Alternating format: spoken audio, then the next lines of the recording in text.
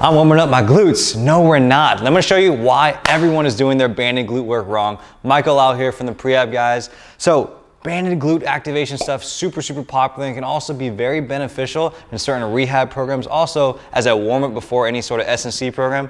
But most of you guys are all doing this stuff wrong, and the issue becomes the band. The way bands work is they provide resistance. So if I push out, it's gonna be pushing me in. They provide resistance only when we push out against them. So the key with all these things, and side steps is usually the most bastardized one. Right here, there's no resistance on the band at all, right? This band is super loose on me.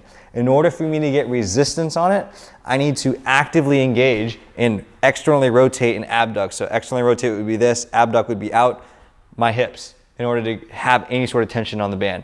And not only that, but I probably need to take a slightly wider stance to actually put some tension on the band. So I'm gonna rewind. The external rotation and abduction, this motion is the most important aspect of any sort of banded work. If you're not actively pushing out against the band, you just have a band passively against you, you're not doing anything. So right now, I'm gonna turn everything off, my hips, I'm just gonna go wide. If you came over here and filled my glutes, they're soft, they're smushy. There's nothing going on in there. It looks like I'm pushing out against the band, but I just took a super wide stance and I'm super laxed right now. So you need to be here and actively pushing out, and now they're firm and we have something to go. So that's step one. This base position has to be mastered.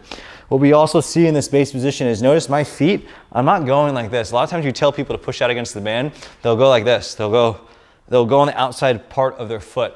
This is almost similar to just pushing out. You're just relying on your anatomy and where your actual legs are in position to get the band out. You're not actually pushing. So you need to have an active foot. You need to spread that band, but your feet, that floor pressure really isn't changing.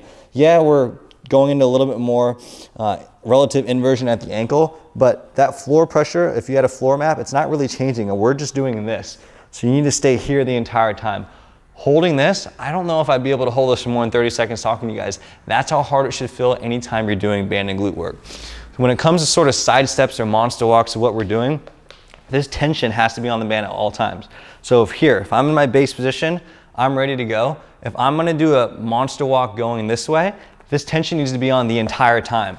So I'm keeping this tension on the entire time. A lot of times what we see is we take a step, we have tension, and then the follow step is so big that I lost all my tension here. So I'm taking tension step, lost it. Take tension, lost it. We're not doing anything if I'm taking big steps like this while we do this. I'm gonna have Craig in here and demonstrate because I'm getting actually really tired. So Craig, I'm gonna give Craig the hip halo. We're gonna go through some of these monster walks. Let's do side steps first. This is the one that everyone likes to do. So again, show the wrong one where we're taking a massive step and then we go in. So again, there's a split second here when your glutes are actually engaged and you're doing something. There's a split second right at that wide point, but the moment that band comes in, you lose all tension and the exercise has gone away. So again, Craig's gonna engage his glutes against the band. He's gonna keep his tension. If anything, he's gonna take smaller steps, especially with the follow step. It's that follow step that's important. That's the one that's gonna keep all the tension on the band. And secondly, it's another point I wanna make up. So if we go left, the glute, yes, we're working both of them in this position, but if we start going left, he's getting to the left through powering through this hip. He's not just pushing out his left side to get there, like doing a little standing like hip abduction. We are doing a little bit of that, but he's trying to power through using this hip. So what you can do with people is you can give them that resistance and push off through me. They should be driving through the ground and through this knee, pushing out against the band. That's how you go the opposite direction. So if his goal is to go to the left, he's gonna use his right side to get there and pushing that ground away. Think of like you're skating or think like you're skating or skiing, like you're pushing that right side away. So it's this backside leg that you're working on. Another thing that I like to do, or that I want to point out, is a lot of times in rehab we use these as like a neuromuscular retraining drill, especially after something like a knee injury or an ACL injury. We're like, oh, we need to avoid valgus. Without getting into that, this valgus position is when this knee goes in like this. Most people, when they do this, so let your knee follow when you go. You know what I mean? So again, this is that non-active back leg position. As Craig's going, he's not being active through his back leg, and we're just feeding into this dysfunction that we're supposedly trying to fix by letting him go into valgus. So that back leg is the most important one when you're doing these side step exercises. It should be strong. You should be pushing out against it and then powering through. Anything else you want to add? Yeah, that was actually nice because my hips were dying when I showed this way. So yeah, I think just always saying push off. I think as long as you really hammer home that idea, because you're right, it's so much, people are always so focused on front leg, all the work with this side, but the whole point is you have to be strong through the left and then make this hip work eccentrically to slowly control that leg coming back in. So yeah, most people think, all right, if I'm going to the right, I'm working my right side. It's like, no, you're using your left here and then using your left again to slowly let your leg come in, and then also using your right to support yourself as you're in that stance position.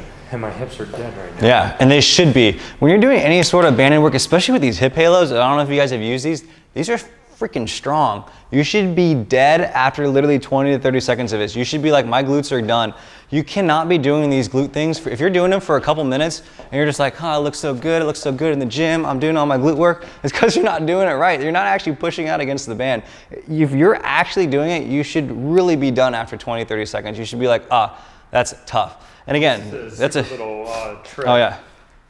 Because I'll see people where the band feels too loose, so then you can crisscross it, and now it is going to be way so tighter. Much tighter. So we love these bands because of the cushion. It's really friendly on my leg hair, but then I crisscross it, and now it's like, okay, I don't even want to do anymore, I'm done. And if you're using things like this, so these have different resistances, by all means, you can use these too. Sometimes with these, the resistance isn't enough, so you don't have that resistance. You can double it up. You can go one at the knees, one at the ankle. It doesn't really matter. There's some differences in where you put it, but it's just gonna provide more resistance. But the key is the same. Just because I have more bands doesn't mean that it's necessarily harder. I can have a ton of bands on me, and if I'm just being loose with it, it doesn't matter. They can be black, and it can look super hard and cool in the gym, but if I'm not pushing out, it's not doing anything. So again, please push out with your band and glute work. Make sure you're not just leaning out, actually engage and drive through hip abduction and external rotation as you go out. Don't let that back leg come close because you lose all the tension, and it's the back leg doing all the work, not your front leg leading you. Your back leg's pushing you, not following you. And I think, just to reiterate one time, when Mike shows this, it's like, notice, I always tell people, keep that knuckle with the big toe down on the ground. So if I'm doing this, and then that's lifting up, because you may not see that in a shoe. So it's like, okay, get your shoe off, raise your arch, and can you go through this motion while keeping that big knuckle down on the ground? Then you're doing exactly what Mike is trying to point out there. So get your band and glute work correct. Go in the gym, feel your glutes actually engaged, feel them burn, and you'll know within 20, 30 seconds if you're doing it right. Guys, so if you like this video, please give us a like. If you don't like it, please give it 2 dislikes in a row, which is a like, and also subscribe to our YouTube channel. Guys, we take your comments really seriously. We've been taking comments from Instagram, from YouTube channel, a lot of them actually from YouTube channel. If there are long form videos that you guys want us to hammer down, like just something as simple as this, but there's so many intricacies and things that we can look at to improve someone's band and glute work, let us know, because we're gonna make a video on it. We're gonna try to kill it with YouTube this year. We got the best filmographer, Al, behind the camera over there. We will see you guys next week on Tuesdays.